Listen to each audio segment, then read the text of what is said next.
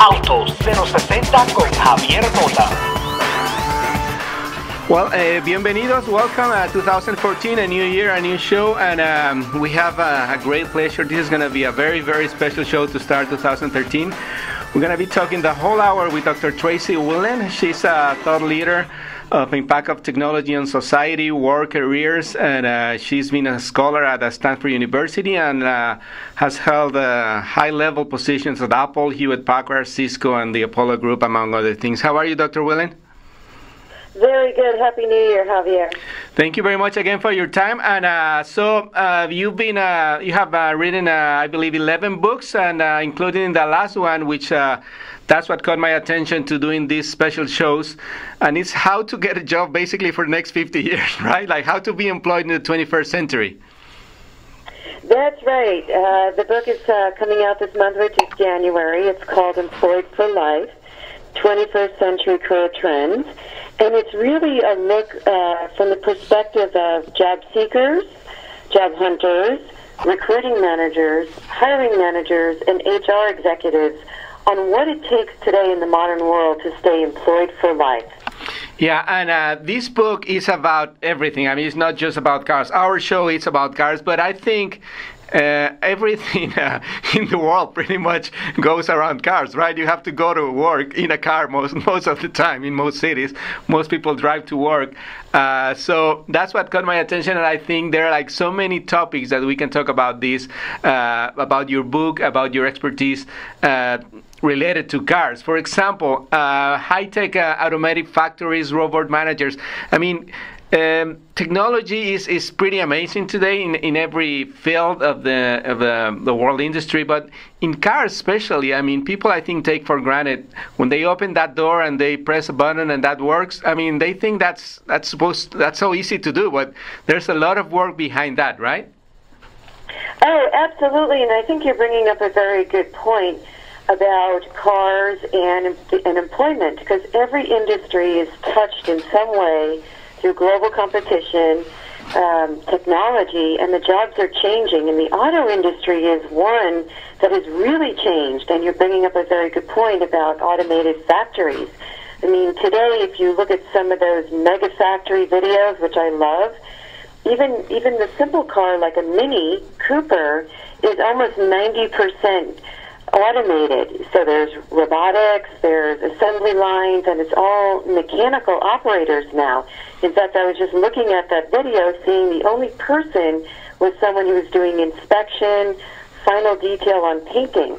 So the industry has really shifted, and I think it's important for people to understand how technology is a part of it. Yeah, but as much as the robots are taking over the factories, I guess, and there's less people in factories and more robots, I mean, there's people who are behind the scenes, I guess, and there were people developing those programs, the software, and actual robots. So, I mean, that's something that people should start looking at, and that's one of the things that I like talking about in this show, not just about the car, horsepower, MPG, and all those things, which are like cool, but I mean, try to help the audience and look at things and where can they take advantage of this whole industry? Oh, absolutely. I think the auto industry is in disruption in a positive way. If you think about it, like you said, people expect to get in their car and push a button and it starts. Well, that takes a skilled person, somebody who understands the car and someone who also understands the technology behind the car. And ideally, they can simplify it so people like me can open up a car door, push a button, and start it.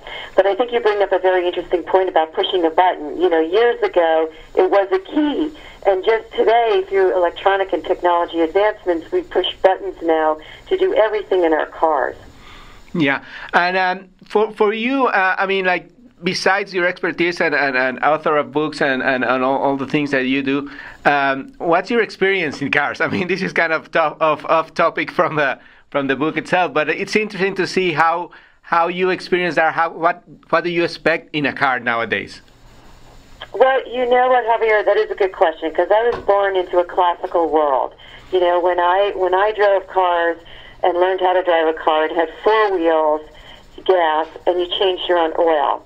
And today, I actually am one of those people who needs to use the push button in the rental car to call call center because I don't understand the GPS or I don't understand some of the new electronics in a car. And I have been amazed at how quickly the electronics have changed.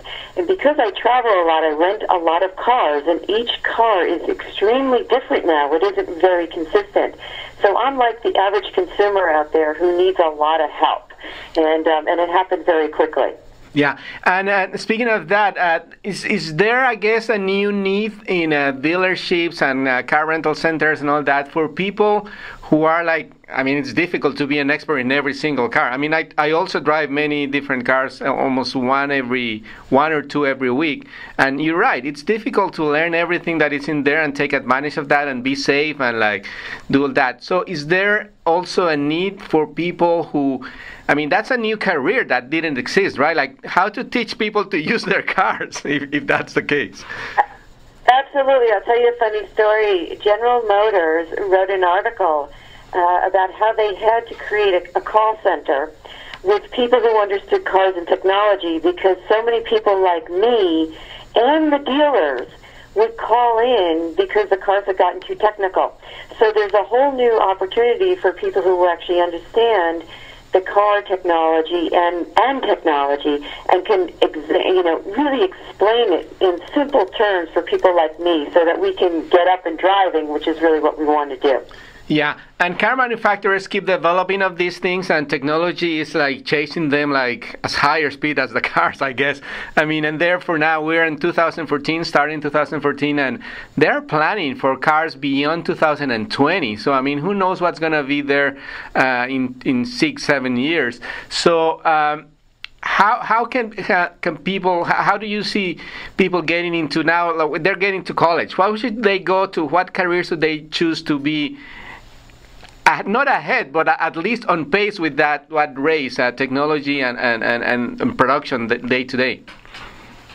You know, I would encourage college students to look at the type of career that they're thinking about. So if they say, I love cars, and then I would explain to them to go out and try to visit car dealerships, service and manufacturing sites, or if you can't visit them, at least try to use your social media like Facebook, LinkedIn, Twitter to connect with people who work in the industry and ask them, what kind of education and skills did you need to get hired?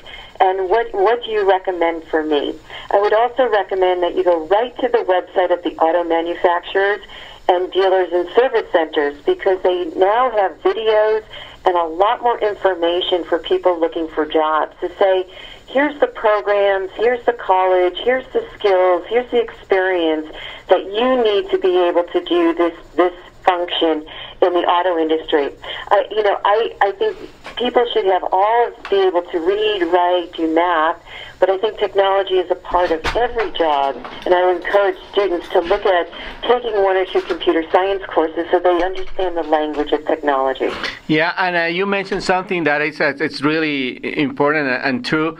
For example, recently I saw a job posting Ferrari. I mean, like for all the brands, Ferrari looking for people at all different kind of fields: design, engineering, marketing, human resources, and all that. So that, yeah, you're right. The social media is a great tool. It just like takes your time and dedication to start looking for what you want. So yeah, thank you for reminding us of that. And actually, there was another story from an engineer, industrial engineer from Mexico, who is now working for Chrysler in Detroit. And I thought she was transferred because now the auto industry is global and Chrysler has positions factories in Mexico, and I just thought that she had just been transferred. And I said, no, I went to the website and found the job, applied for it, and I got it. I mean, obviously she had a career and she was a graduate from a university in Mexico, but I mean, that's the way it works now, right? I mean, it's a global world in everything.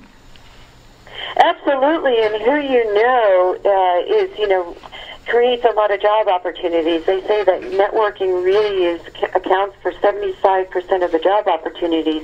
But it's what's different today is you can network in person, but then you can also use social media, LinkedIn, Twitter, and Facebook to actually meet people, and that will help you network to jobs that you're looking for. Yeah. On the topics that you were so kind to send me before the show, you mentioned something that is called the gray collar worker. Can you explain into that, please? Absolutely. The gray collar worker is the combination of the blue collar worker with the white collar worker.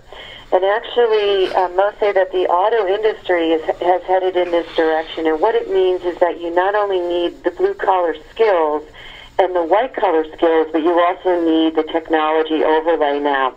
I mean, some of the popular jobs that are actually the top jobs that the auto industry is hiring for are all pretty much in engineering. Manufacturing engineering, quality engineering, production supervisors, maintenance technicians, product engineering, but also other skills such as buyers, welders, process people.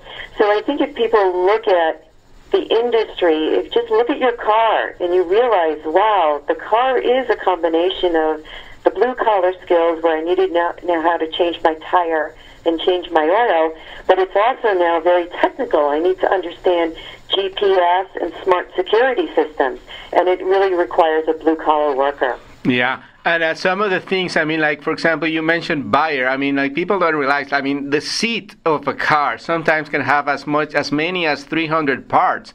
And the car manufacturer, let's say Toyota, doesn't make all those 300 parts. So they depend on suppliers to provide them with that. So these people are the ones that have to find all around the world, basically, right? So it requires a lot of still people skills, but also aligned with the technology that is available, especially with the internet. Absolutely. Just to that point, if you are a buyer or in procurement or in the supply chain part of the business, you really need to understand how to run large project teams, but also virtual teams. To your point, you will be dealing with buying parts from all over the world.